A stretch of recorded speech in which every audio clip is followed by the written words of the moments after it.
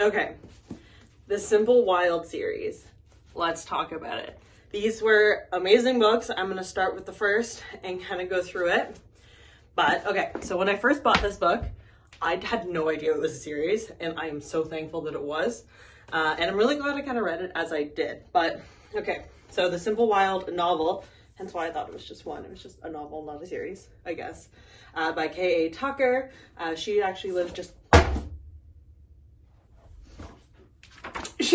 outside of Toronto.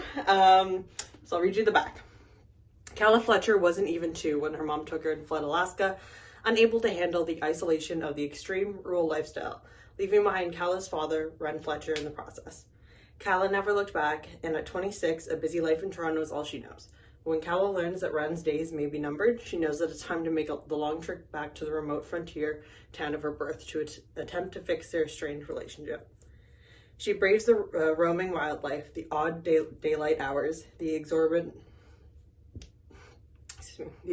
prices, and even the occasional dear God outhouse, all for the chance to connect with her father, a man who, despite his many faults, she can't help but care for.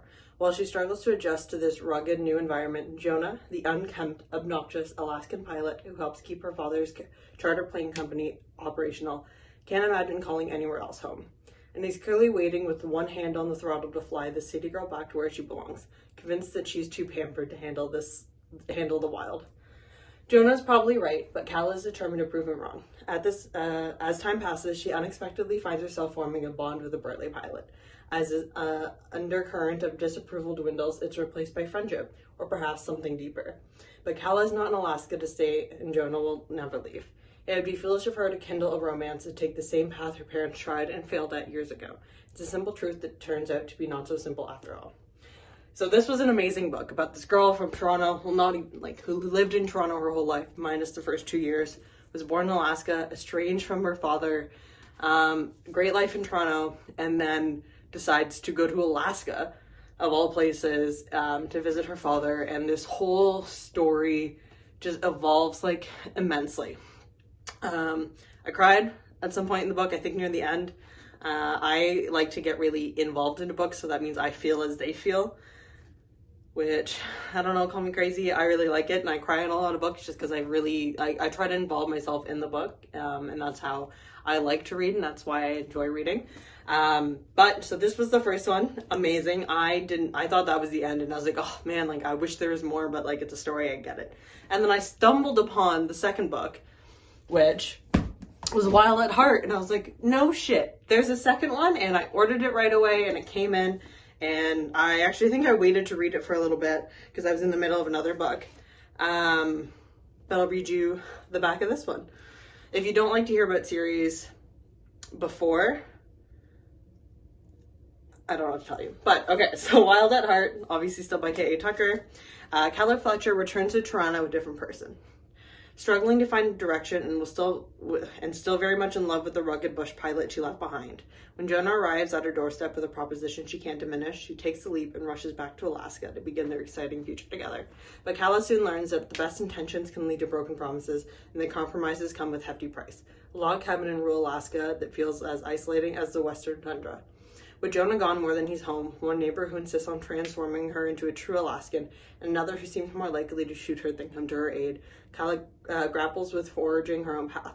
In a world with roaming wildlife that has her constantly watching over her shoulder, in harsh conditions that stretch far beyond the cold, dark winter months, just stepping outside her front door can be daunting. This is not the future Calla had in mind, leaving her to fear that perhaps she's doomed to follow her mother's fleeting footsteps after all. Amazing. I loved how it developed, and how I as much as I knew kind of what was going to happen, just based on reading books, you kind of usually you can get a feeling, but not every turn, but kind of long term, it kept me so intrigued that when I saw that there was a third book, I had ordered it right away. It came out this month. It is a fresh book. It's a lot smaller. It's called a novella, which I don't know what that really means is different. It's a continuation of the story. Maybe it's just the fact that it's smaller. So again, if you don't like to hear about the third book when you haven't read the first two, don't listen to this. But The holidays, so this one's Forever Wild, and the holiday season is upon Calla and Jonah, and with the mistletoe and gingerbread comes plenty of family drama. Jonah is bracing himself for 2 weeks with a stepfather he loathes, and while Calla is looking forward to her mother and Simon's arrival, she dreads the continued pressure to set a date for their wedding in Toronto. Wedding. Add in one bullheaded neighbor's unintentional meddling, another cantankerous neighbor's own family strife, and Christmas and Trappers Crossing will be anything but simple. Honestly, this whole series, it really left me feeling fulfilled with the story.